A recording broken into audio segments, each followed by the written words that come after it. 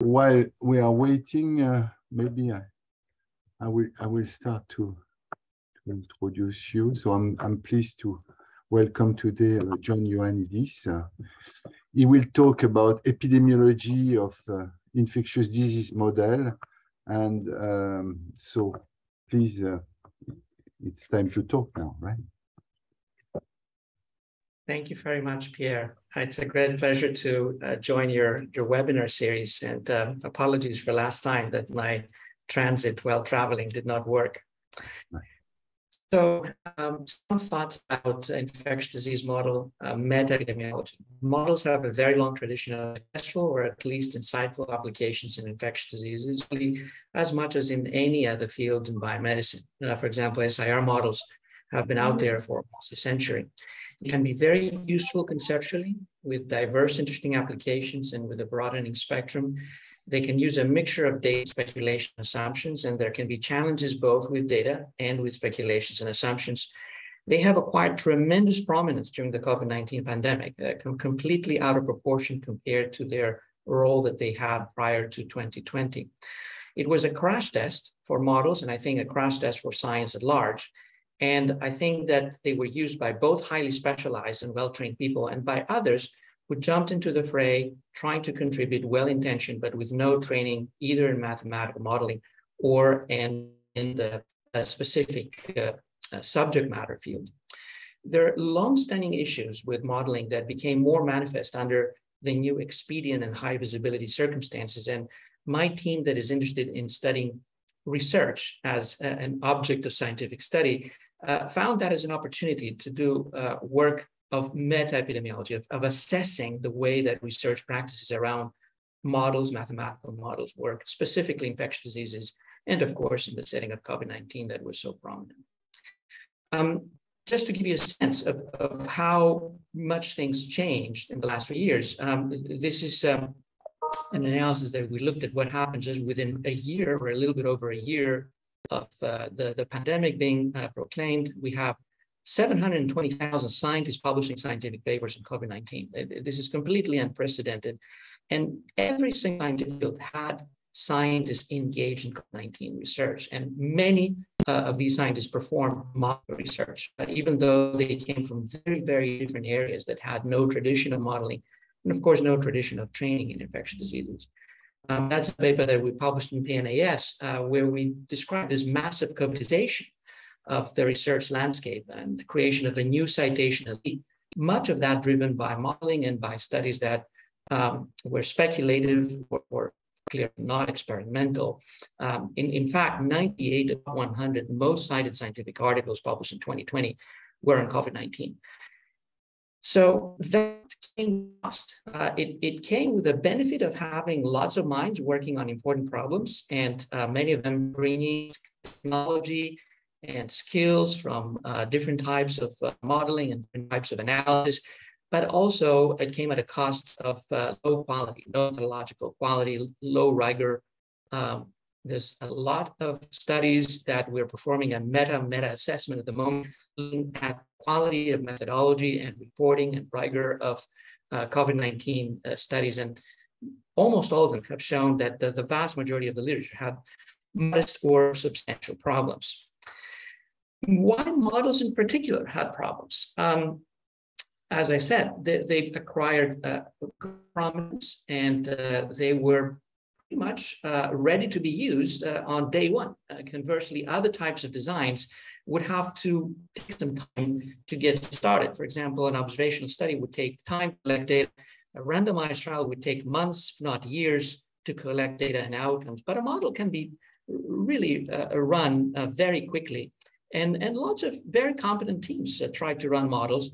This is a case study of trying to see what happened, for example, with the predictions of some of the most experienced teams in terms of what was going on in New York State in real time, trying to predict COVID-19 daily deaths and ICU bed utilization during the first wave when New York was massively hit. We identified a number of problems. First of all, even for deaths, which is like the most robust piece of data that one could have or should have, we saw that there was tremendous variability in different sources. What was the ground truth? How many deaths had happened? In the early days of the pandemic, different sources for death counts gave different results. I'm showing you here the trajectories of the number of deaths with different sources of that ground truth. That did get ameliorated downstream, but this is a challenge that we often have with lots of models, that the ground truth of what we enter in the model and what we try to forecast, for example, may be problematic. This is the error rates that were observed, the discrepancy between each model and the ground truth as measured by maximum absolute percentage error on the top and mean absolute percentage error at the bottom. You can see very, very high values. In fact, this is probably one of the best situations. New York State, unfortunately, was the one that was hit very, very hard. So, any exaggerated prediction had a better chance of getting closer to that massive massacre that was happening compared with what was going on in other locations around the world. And this is showing in real time a prediction wave in each day from March 25th to June 5th, comparing ICU bed utilization, which is a very essential feature of what we want to be able to forecast reliably, so that we can know what's going to happen, whether our health system is going to be overwhelmed, whether we need to come up with more beds to be allocated in advance, and so forth. And you see that very early on, the predictions are the shaded areas. They're way above what happened, which is red, and also way above the capacity, which is blue, which meant that people thought that everything would, but actually it did not get well. Of course, there's exceptions. There are some hospitals that were hit extremely hard. This is just one example. And then we have to look at broader considerations for why forecasting in infectious diseases and pandemics in particular can be very, very difficult. This is a paper that I wrote with Sally Cripps from Sydney and Martin Tanner from Northwestern in Chicago for the International Journal of Forecasting. And we tried to dissect a number of challenges that we face, especially when we use modeling for forecasting. One major challenge is the poor data that we have to input on key features of the pandemic that would go into theory. And also the poor data input for database forecasting. I showed you the data even for deaths not being very reliable sometimes. When it comes to other indicators, the error rate and the discrepancy from reality can be very, very substantial. Then we can have wrong assumptions in the models. For example, many models assume homogeneity, or some very simplistic assumptions are being made that are not really representative of what's happening in reality, where there might be a lot of heterogeneity, a lot of mixture problems that need to be recognized and incorporated in the model. Estimates may be highly sensitive, and that may not be unnoticed, especially if someone is fixed on a given narrative. It may be very easy to think that one particular result is very well aligned with what we expect, and then we just run with that. Lack of incorporation of epidemiological features. Infectious diseases and epidemiology are kind of in a brotherhood, but I think that one ignores the other very often. So you need strong mathematics, you need strong infectious disease knowledge, you need strong epidemiology knowledge. Most teams do not really have the ability to take care of all of these components. Very poor past evidence on effects of available interventions. COVID-19 is a classic example. We just didn't know how effective our interventions would be and how we should try to model this, how we should try to enter that into the calculations. We had some evidence that was observational going back to the 1918 Spanish flu, almost before most of these fields started. So very weak and very questionable on whether it really reflected what had really happened in 1918. Lack of transparency, very important, not disclosed in sufficient details. Many models were never formally peer reviewed. They were just presented and used by policymakers very quickly, and this is a plus, but with no formal peer review. And the vast majority did not have everything in place, data, code, protocols that someone could really rerun them again. Of course, many exceptions, and I will discuss that aspect in more detail. Errors, unavoidable. We will make errors. I think I'm a champion of making mistakes. I just try to go back and recheck my calculations all the time. Unless you have full transparency, it's not easy to detect all the errors that are being made.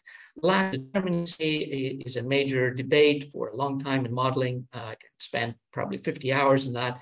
And importantly, looking at only one or a few dimensions of the problem.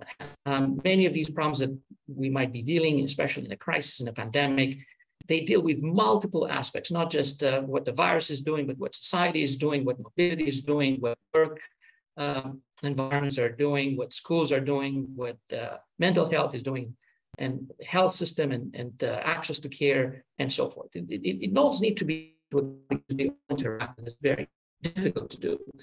I said expertise in social disciplines. We had lots of people who went into the bandwagon group and contributed, but I think that we've got lots of unreliable modeling.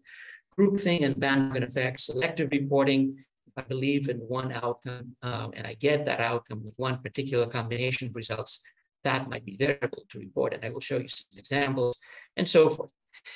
So I mentioned transparency as a key node in much of that, because with transparency, if everything is transparent, in theory, one could go back and see what exactly has happened and try to detect, is there selection bias? What was the plan? Was it followed? What are the assumptions? So where's the code? Can I run it? Are there errors? What are the data? Are they reliable? Have they been updated? Can I improve on them?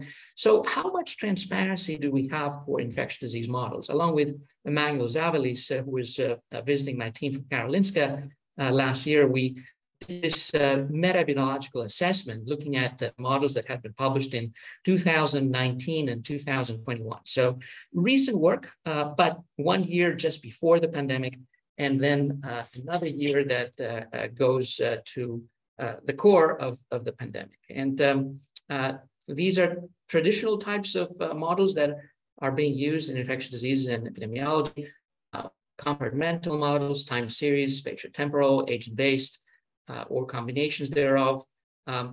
We saw obviously a big blast of COVID-19. As you see, 2019, only 216 articles, 2021, 304 articles on non-COVID-19 topics.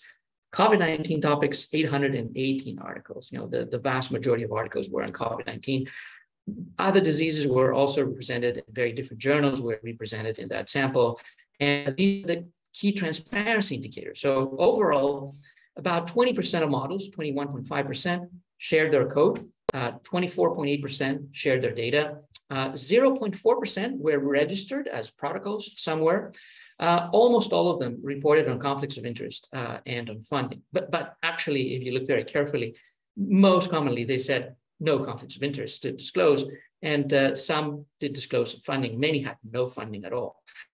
There was not really much improvement from 2019 to 2021 in terms of code sharing, data sharing, and registration. The numbers, of course, are very thin. If anything, probably, except for code sharing, they go in the wrong direction. COVID-19 did a bit better on code sharing, but not in other aspects. And when we look at different types of models and different types of diseases, and trying to see, there's some differences, but not very major. And I think that these deficiencies were applicable both to COVID-19 and to other pathogens, and also were seen across very different types of models. So for example, agent-based did a little bit better on code sharing, but the difference is not starting. It's 33.9% versus 18, 19, 20% for the other models. These algorithms that we have developed in the past, you can look at a paper we published last year in PLOS Biology, looking at the entire scientific endeavor in terms of code sharing, data sharing, protocol registration, so forth. Modeling has a little bit of a weird way of saying that data have been deposited somewhere. So maybe data were shared a bit more than what we saw with the automatic text mining, not much more. Code sharing slightly more, but not much. So in conclusion, most models do not share their code and do not share their data, and hardly any of them have some protocol that is registered somewhere. Let me give you one example of what could go wrong if models are non-transparent, or if they're transparent enough so that you can see what can go wrong if they're not transparent. This is a paper that I wrote with Vincent Chin and Martin Tanner and Sally Cripps, and we looked at probably the most famous model, the one by the Imperial College team, clearly an outstanding team, one of the most experienced in the world. Their model, published in Nature, suggested that non-pharmaceutical interventions would decrease in the first wave the deaths by about 3 million just in Europe, just in a handful of European countries. Amazing results, but we were wondering how much would be about that. And the reason for this was that the Imperial College team had used one particular model that they had in the Nature paper. And at the very same time, they had developed a different model that they had made available online, and which they had applied not to Europe, but to the United States, to different states in the United States. So we said, what would happen if we take the model that the same developed for the United States and apply it in Europe? There was no reason why not do that. One is also mobility. So you have a model that accounts, that does not account for mobility. You have a model that looks at mobility, which is model 2, also by Imperial. We looked also at a model that accounts both for the combination of mobility and non-pharmaceutical interventions. And we tried to see what happens. And this is what these plots look like. This is Italy, for example, with model 1, without accounting for mobility, and model 2, looking at mobility. And you see different interventions, which are the vertical lines. And you have social distancing, you have self-isolation, school closures, public event ban, and lockdown. And they happen at different time points, but not really very far apart in terms of their timing. And there's different assumptions in terms of what exactly is happening. So the first model is just saying, well, what happens right after, right, the day that you apply that particular intervention. And model 2 is saying, well, let me take a look at the mobility and see how mobility changes and how the RT for the basic reproductive number changes when I go ahead and apply the different measures. The conclusions are completely different. Model 1 would suggest that lockdown, as published in Nature, did save all these millions of lives. Model 2 would suggest that it saved no lives practically. And the reason for that is that the RT at the time that lockdown was applied was 1 or less than 1 in the vast majority of locations. There's one exception here, Belgium, that is pretty high, but in all the others, it's pretty much 1 or close to 1 or even less than 1. And when you look at different metrics, for example, the Watanabe-Akiki information criterion, and different variants and DIC, and we looked at both up to May 5th, which was the original publication in Nature, and with updated data up to July 12th. Actually, it was model 2 that was the one that had the best fit to the European data, not the one that was published in Nature. If you extend to include some additional countries that were not reported in Nature, but they did have available data, for example, 3 countries, Greece, Netherlands, and Portugal, had available data. They were there, but they were not reported. Actually, these model 1 performed very poorly, and model 2 performed again very well, and suggesting that RT was already 1 or less than 1. Greece was 0.35 at the time the lockdown was applied. So, lockdown would have absolutely no benefit under these circumstances. This is looking at RMSA, the error rates, and you see that both were up to May 5th and up to July 12th. Practically, model 2 outperforms model 1 with very, very rare exceptions. Here's another example where selective reporting can be, again, we have no transparency at all. It's not possible to say that, but if we have transparency, then we can ask what's happened here. So in the case of the Nature paper, I think that we had 2 models. The best model was not reported. The one that was reported seemed to have one result that was completely different to what the best fitting model had. How about excess deaths? Excess deaths are also based on modeling. It's more simple modeling. Basically, one needs to make assumptions about what is the period that we are interested to predict and compare the expected deaths versus the observed deaths. And then there's the period based on which that prediction is made. So, how many years are we taking into account, and how are we modeling deaths in these previous years? Are we taking into account some sort of stratification? What kind of stratification for what kind of variables? How many years? Do we assume that there's a linear trend? Do we assume that there's a spline? Do we assume that there's some steady state? Do we assume that we want an ensemble model that builds different components of multiple models and so forth? So there have been multiple calculations of excess deaths, which to me is like the easiest thing to do. It should be the easiest thing to do, to compare deaths in the pre-pandemic years versus deaths in the pandemic year. And this is comparisons of two famous ones, one in The Lancet by IMB and one in eLife by two competent authors. I'm showing you here the ratio of the excess mortality over recorded COVID-19 deaths in The Lancet and the eLife. Practically, there's no correlation. If anything, there's a negative correlation between the two. Why? Well, because the modeling assumptions are different, and they're transparent enough to see how they're different. And in some ways, either or can be justified, that they're reasonable choices, but they give pretty different results in countries that have very, very rigorous data. At least these are the 33 countries that are high-income countries. They have very good death registration. I'm not talking about what happened in Kenya or India, where death registration, you have to be very speculative to make any sort of these calculations. I'm talking about countries like France and Germany and US. So along with Mike Levitt and Francesco Zonda, we compared all the available calculations of excess mortality, and we also ran our own based on what we thought would be the best modeling approach, looking at the last year's pre-pandemic, and also taking a very rigorous age stratification, because obviously the age structure of the population makes a difference. And if the age structure of the population changes, then you might see very big changes in the number of deaths without having an infectious cause, a pandemic or whatever, being responsible for them. So this is what it looks like. 3 published modeling calculations, 2 million deaths for these 33 countries, 2.2 million deaths with the economies. That is not very transparent in their modeling, but very detailed in their data presentation, results presentation. IMB 2.8 million, our modeling 2.2 million. So somewhere in the middle of those without age adjustment, but just 1.5 million deaths with age adjustment. And then WHO was somewhere in that vicinity as well. Some astonishing discrepancies depending on how the modeling is being done. For example, our age-adjusted estimate was 43,000 excess deaths. Without age adjustment, we calculated 117,000 excess deaths. Lancet calculated 203,000. eLife calculated 88,000. Economists calculated 113,000.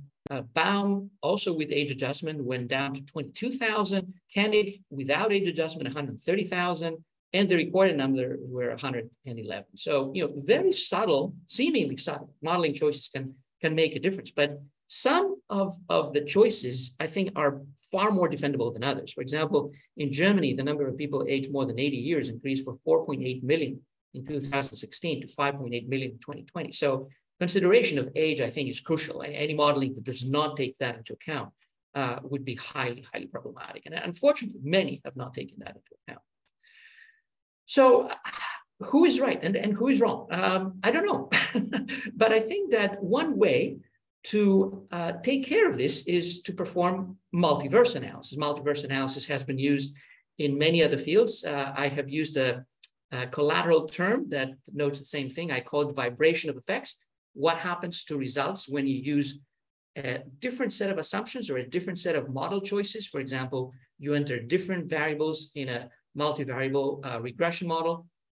And we did that, taking all the possible combinations of pre-years and for projected years in the range of 2009 to 2019, and then 2019 to 2021. And this is average and the minimum and maximum. You see that there's very wide variability depending on what assumptions are being made. For example, for the first line for Australia, the average is minus 9.7, but it goes from minus 2.4 to minus 16.2. And this is looking at the average, minimum, and maximum across different countries. Quite substantial variability for specific years, but some consistency when you try to rank countries in some order of which one did best. For example, which countries did best during 2019-2021. The results for the exact numbers are very different depending on what assumptions are being made, but the winners are almost always the winners and the losers are almost always the losers. And you can see that this is the ranks that you get with all these different combinations of pre-pandemic years that you consider in the calculations. The United States was always a loser, and South Korea was always a winner. Scandinavian countries were always winners, and some of the Eastern European countries were always losers. There's some variability in terms of the ranking in some assumptions and in some combinations of pre-pandemic years. And of course, the absolute magnitude of the excess deaths would substantially vary, but the relative ranking of countries would be about the same. And also, if you expand the window of the projected period from just a single year, like 2020, 2021, to 2 years, 2020 and 21, to 3 years, 2019, 20, and 21, or 4 years, 2018 to 2021, the differences between different countries tend to shrink. You anticipate to see that, but because you have a wider window, therefore, if 1 year is a bad year, it will tend to be diluted. But you can see also the relative dilution based on these multiple multiverse options across different countries. And in some countries, the dilution is very, very extensive. In some others, like the United States, there's not. The United States have done very poorly, no matter how you want to see it, no matter what assumptions one would make. I think that the United States did very, very bad. One more aspect, data.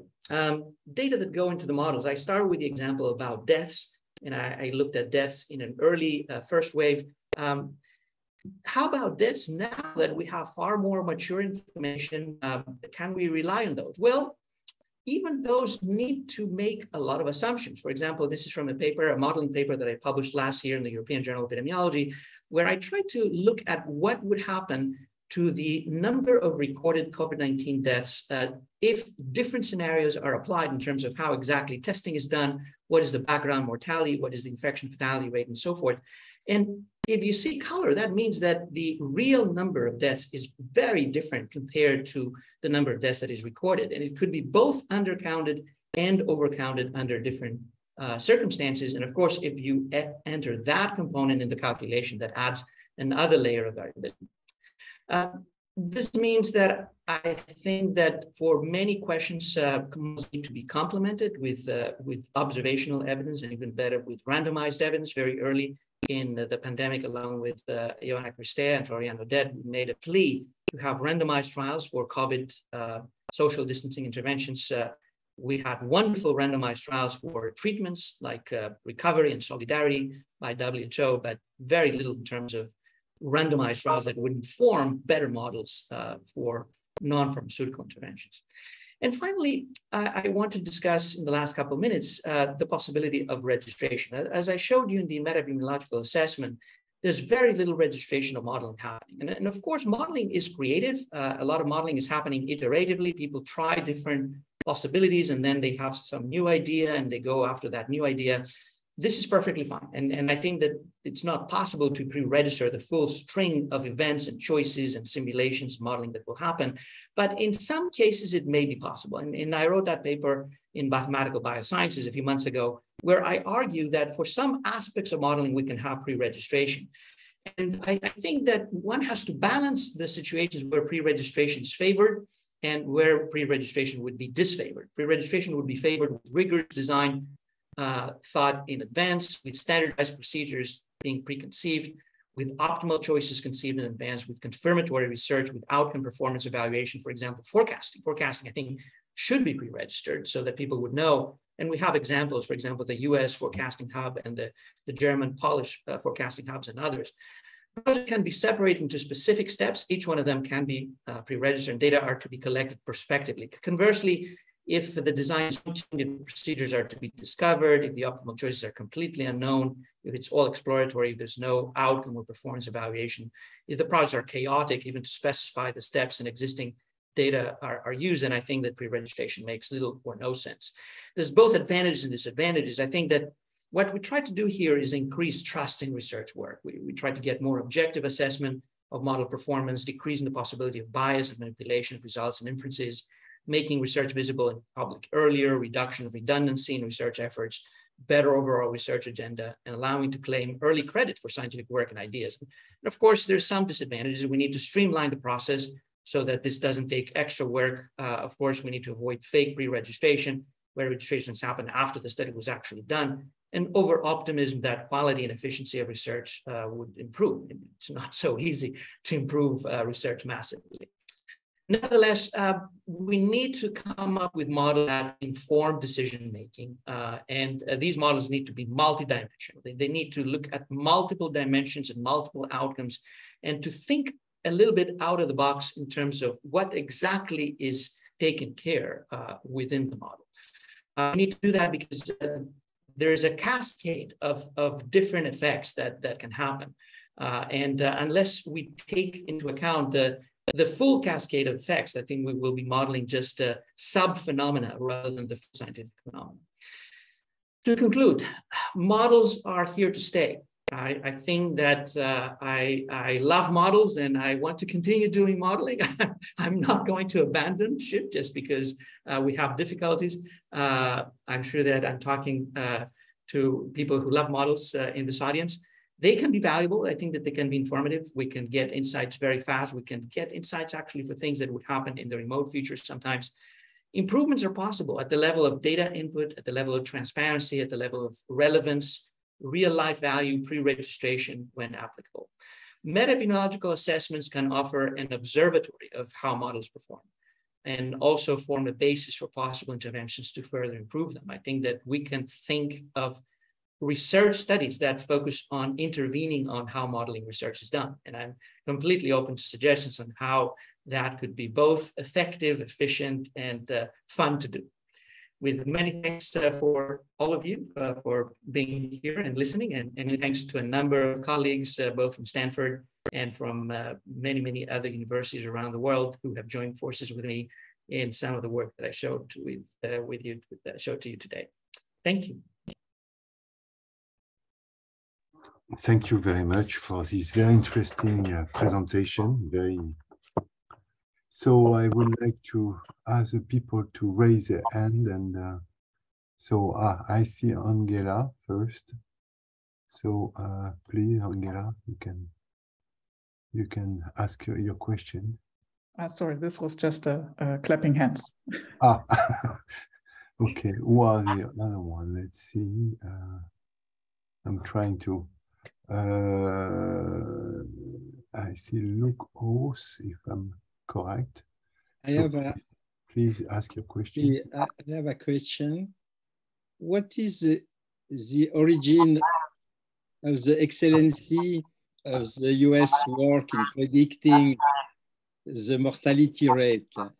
Is the origin of researchers, for example, the studies have been made in majority in national laboratory, NIH, US Army, etc., or in universities or in private companies? What is the reason of this excellence in your prediction of the mortality? I think that, this is pretty much what we see. And I believe that at a minimum, the total number of deaths should be reliable. But what we see in the US is that compared to almost every single other high-income country, mortality had improved, life expectancy had expanded in the last 10 years in almost every single high-income country, except the United States. So the United States seems to have some chronic problems of public health. And I think that they're multifactorial, related to access to care. We have a large segment of the population who are not insured. We have a large segment of the population advantage. We have problems with inequalities, with marginalized populations. So the U.S. is not a single country. I think it's a combination of a very wealthy country and an African country in a sense, in terms of the healthcare and the background. We have a major problem with ongoing epidemics of of opioids and drug overdose and violence and others. So I think that when you have all these dysfunctions and you have a crisis like a pandemic, you may see an exaggeration of that crisis when the system is perturbed even more. That's my best guess. We see some of that also in many Eastern European countries that were also having very problematic healthcare systems, going through a period of austerity. We saw that in Greece, that also went through very heavy austerity. You have perhaps to the habits. Jacques, could you ask just one question? Thank you. Okay. Luke House, please ask your question. If I'm pronouncing your... Unmute, right. So I was wondering a little bit about the basis of these, for instance, the COVID deaths. We have in Germany, as you might know, we have the Office of Statistics, who is publishing, but with a long delay, which is very unfortunate, the number of COVID deaths who are accidental infections. And unfortunately, also these are not published separately for the different age groups. And there is a huge difference that you can indirectly get out of the data from the Robert Koch Institute. So for the younger people, actually the vast majority of COVID deaths recorded, for instance, at first in the age group 10 to 20 are no COVID deaths at all.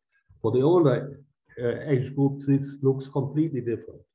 So, I mean, how do you take that into account? Just this kind of thing? This is a very, very crucial observation, and I have noticed the same. I've looked at data from many different countries, and their quality in terms of whether they really reflect COVID deaths, I think, varies tremendously. So you can look at the end product, which is excess deaths, and when you look at excess deaths, practically in the pandemic years, there was no excess deaths for children and young adults in almost any high-income country. I think that US is, again, one exception. Even the US in children, I think that there was a death deficit. And most likely that means that the COVID-19 deaths that have been recorded there are not COVID-19 deaths. They're kind of with COVID-19. There's some autopsy studies, but not much. We've done some in-depth medical record assessment with some colleagues in different countries. Again, we see that many of the deaths are not really COVID-19 deaths. In other age groups, it's different. And I think that one cannot generalize across all countries. But this means that one has to be very, very careful. And as I showed you that slide with the color, with the over and underestimation of deaths, you expect to see under some circumstances tremendous overestimation. And in some other cases, you expect to see underestimation of COVID-19 deaths. So taking just a single number and putting it in a model without taking into account that uncertainty can lead to some very conclusive conclusions that should not be as conclusive as they sound, because the data are more brittle, they're more fragile compared to what they look at the surface. Okay, so, Quentin, please ask your question. Thank you for a very interesting talk. You talked about the concept of pre-registration, which is, well, I have a vague notion of what it is, but how does that precisely would be organized? Is there a central authority that you should register your model to? Or? So I think that the modeling community has to decide what would be efficient to do, because for some types of designs like clinical trials, pre-registration is sine qua non. There's organized registers like ClinicalTrials.gov and the WHO registry and so forth. So people know that unless they pre-register what they're going to do, when they finish the trial, no major journal is going to accept to publish it. For modeling, this is probably a novel idea. And as I said, much of the modeling is so speculative and exploratory. But for things like there are already some models that are pre-registered. There's hubs of multiple modelists in the US and in Germany, who's, in a way, I try to simplify this. They say, these are my predictions for the next 2 weeks. Okay, I put them on on a file. It's date stamped, and the others do the same. And now 2 weeks later, we go back and we say, oh, so this is what we said, and this is really what happened. This is one sort of pre-registration. So someone has made transparently a claim that this is what my model says, and this is what 10 other models say. And now that we see the results, we can go back and correct our models, improve our models, create an ensemble with differential weighting of the different models. It has to be seen on a case-by-case basis, but I think once we see more such initiatives, I think we will start seeing more standardization in the field. Currently, this is a rare exception. As I showed you, there's only 5 papers out of all these 1,400 papers that we looked at that had pre-registration of any sort. Thank you. Thank you. James, please ask your question. Slightly off the topic, are the reports of deaths caused by vaccination? Now, these numbers tend to be very small, but play a big role in, for example, some of my relatives thinking as to whether or not they should get vaccinated. And sometimes the reported deaths occur months after the initial vaccine. It's plausible, but what do you think of these numbers? Oh goodness, we can discuss that for 5 years, and not I believe it. To conclusion. I'm a bit of a Bayesian here, and I think that I don't think that there's a problem of all these excess deaths being attributed to vaccines. I think that this is an exaggeration. I don't think that that's the case. I think that vaccines save lives rather than kill people. We have clear examples of some side effects, both with mRNA and other vaccines, that resulted in syndromes that result in deaths. They're not that common. Now, pharmacoepidemiology has problems. We know that in order to detect modest differences for common outcomes. So, if we have a 5% relative risk increase in some major outcome, this will not be easy to document, and this will not be easy to refute. Do I believe that that's the case? Probably not. Do I believe that we need better data? Yes, we do. I mean, we just need to continue collecting data and see what happens. But pharmacoepidemiology, we know, is a tool that has some limitations. It's never going to be perfect, and especially in a crisis setting and in a setting where people have very strong beliefs that vaccines are killing them or vaccines are perfect. That's not going to be so easy to settle. But I personally think that we should just keep collecting data and not panic. Okay, thank you. Andrea, please. Well, very, very thoughtful talk. And we as a modeling community are producing models by the thousands. And as you mentioned, there was an epidemic of modeling during the COVID epidemics. Can we offer non-modelers, the people to whom our models ought to be useful, some reasonable criteria for assessing whether a model is good or bad? Is there an agenda in which we can at least give some level of quality certification to some kinds of models which are widely employed? That's an excellent comment. I think that this can be done. I think that it's up to the modeling community to give a sense of the level of certainty and uncertainty surrounding some of the estimations being provided, especially for policy decisions. I think many of these estimates should come with a grain of salt. So it's an art of communication, science communication and policy communication that unfortunately we as scientists were not really trained to do. So I'm not trying to blame here anyone. Whenever I try to communicate to someone who's not a scientist, I start saying, oh my goodness, now I'm mumbling. What am I saying? What will that person get from what I'm trying to say here? So we need to get the best modeling, the best science communication, the best policy to science interaction, and come up with some mutual understanding. That's not how things went wrong. I think we can use these examples to build some better understanding in the future, hopefully. Okay, thank you very much. The last question, I think we will stop here. So Klaus Croy, if I'm pronouncing it well. Oh, thank you. Thank you for the nice talk and also for being a lighthouse throughout the last few years for many of us with your work and with your stringent work in particular on all these topics. I want to follow up on a question that Stefan Luckhaus asked. He asked for the age heterogeneity and how to deal with that. And I want to extend this and say it's not only age, it is immunological response. It is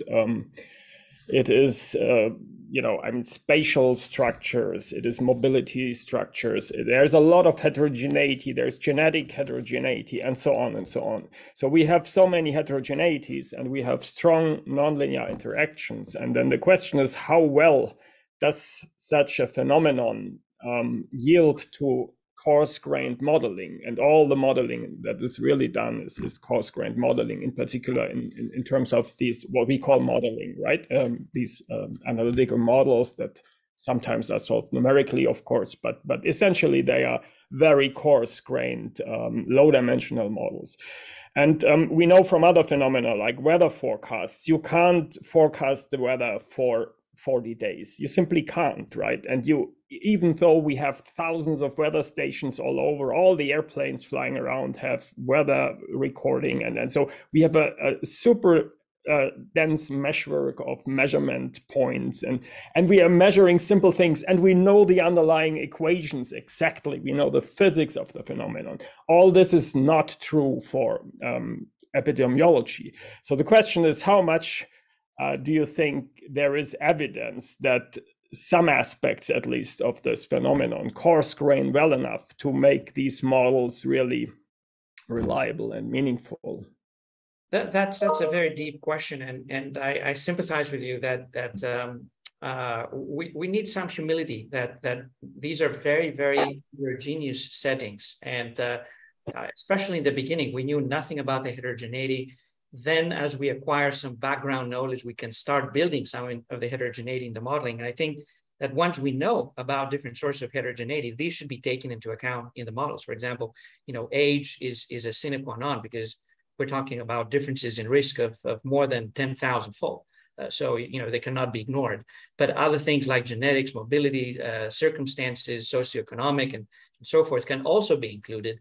If we cannot include them, or if we include them with tools and with measures and with data that are suboptimal, I think whatever outcome comes out of the model should have more uncertainty associated with it than the uncertainty that we see. So we should be extra cautious in saying that, well, we see that much uncertainty, but maybe we need to expand it and have more humility about what that model can tell us.